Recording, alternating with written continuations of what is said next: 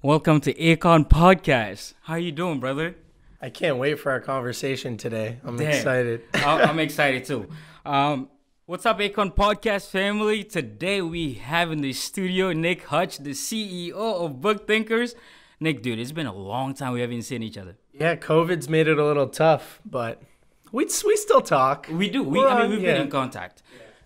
Nick, let's jump onto you now. Since you graduated, you've become a big entrepreneur. Like, tell me, how did you get into that? Well, actually, when I was at UNH, I took an internship / job during my freshman and sophomore year, something like that, where I was doing house painting.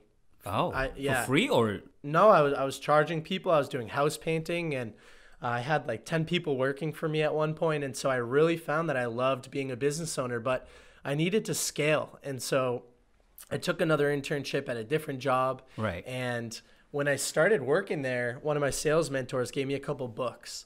And I started to learn a lot faster than I was in school. I learned like, hey, I can learn so much by reading these books. People are condensing decades of information and lessons into days. And once I started doing that, I read a book called Think and Grow Rich. And in Think and Grow Rich, he talks about this concept of mastermind groups where you meet up with your friends and you just talk business, like ideas. And so I was meeting up with Alec, you know Alec.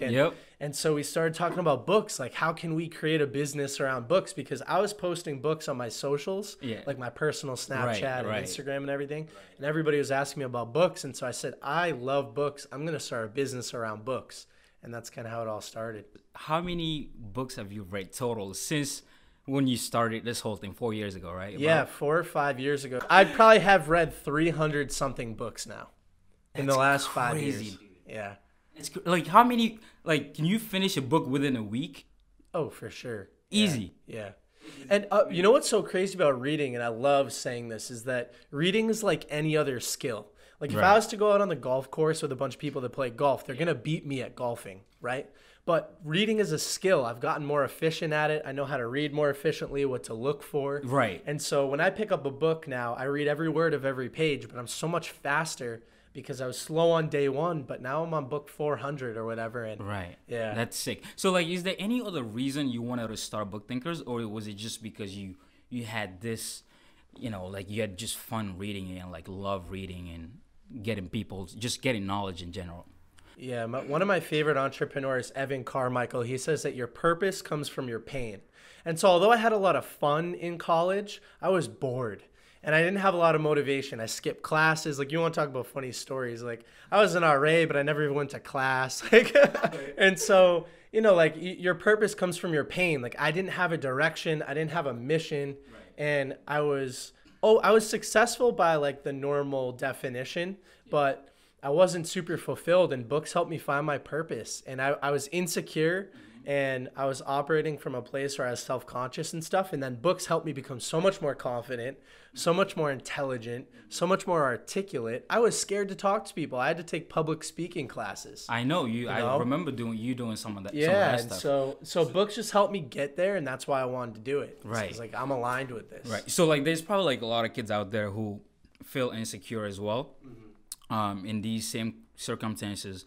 Can you give any, you know, put a light on some of those insecurities you had, and like kind of tell us how reading books like helped you move forward? Sure. I mean, I came from a place where I had a lot of social anxiety, and that's because you're insecure and you're scared of what other people think. Like if you have a fear of public speaking, it's because when you get up on stage, you care too much about what the audience thinks of you and that they're going to judge you and that things are going to go poorly. And so when I started to read some books, I remember The 4-Hour Workweek by Tim Ferriss. He said that you need to embrace discomfort intentionally. And so I said, okay, I'm scared of public speaking. I need to get a minor in public speaking. And so I did. I literally have a minor degree. That's my minor at UNH is public speaking. That's good. Yeah, and so I took classes, and I just started to have uncomfortable conversations with people, and it helped me to care less and to become more confident and just like define my mission, and then you could just run with it. And so books, there's a book for every single topic. Every single topic that you need help with in your life, somebody's written a good book about it. Well, since you've read so many books, do you have any like special book that you you would love to recommend to people to read all the time, or that you yourself just you've read it like multiple times? Yeah, well, you know what? Whenever people ask me that question, now that I've read hundreds and hundreds of books, I need to ask more follow-up questions because there's so many different areas to bring somebody. But I'll tell you, the first book I ever read was Rich Dad, Poor Dad by Robert Kiyosaki. Which you sent me a copy of that, right? Yeah, I did. And I've gifted that book to probably like 50 people because before I read that, I didn't know anything about money management or investing, and we're all forced to play the game of money. So you might as well be good at it. It's not about being materialistic. It's about putting yourself on a level playing field. And so if you grew up in a poor family, you're going to learn poor money habits. If you grow up in a middle-class family, you're going to grow up thinking that it's okay to take on a lot of debt and, be way above your means. And if you grow up in a rich family, you're going to be rich. And that's because money is taught in the home. It's not taught in school. And so getting a good degree doesn't mean anything if you don't educate yourself about money. That's a very good point. I'm glad you brought that point up. Let's continue on that point, though. So a lot of people want to go to college. Mm-hmm. There is also a lot of people who do not like to go to college or don't want to go to college. But because of their family, they're forced to go to college because that's kind of like the way to become successful in a sense. Do you think college is really the answer to success? I think for some people it can be, but for a lot of people it's not. For me, when I went to college, it was a good opportunity to be social. I met a lot of amazing people like you. Oh, really? Yeah.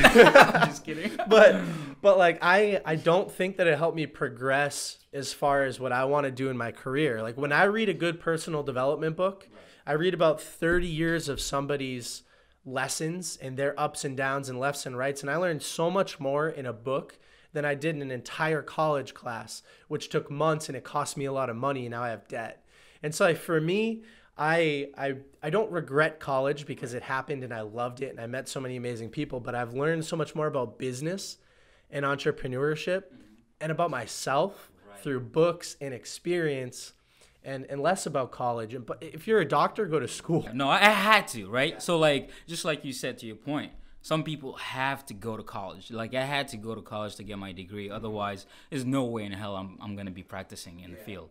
And so that made sense. But like for a lot of people out there, even for like business students, I feel like they could go either way, go to college or not go to college, because nowadays you have access to technology. You could do pretty much anything, right?